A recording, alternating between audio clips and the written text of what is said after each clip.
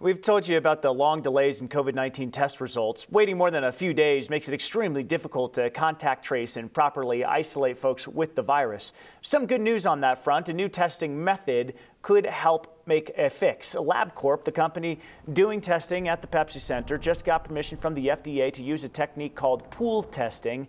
Instead of checking everyone's test samples one by one for signs of COVID-19 infection, with pool testing, you put a bunch of them together. If that batch of tests is negative, everyone in that batch of 5 is clear. If the batch comes back positive, they have to retest samples individually to see who's actually infected.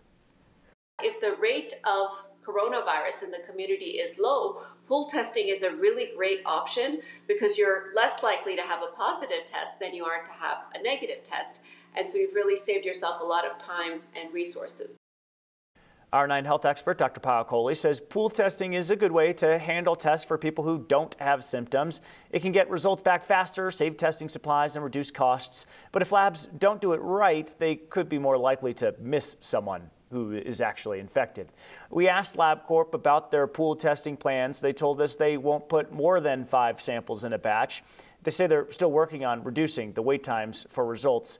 Colorado State labs tell us they are not doing that pool testing right now.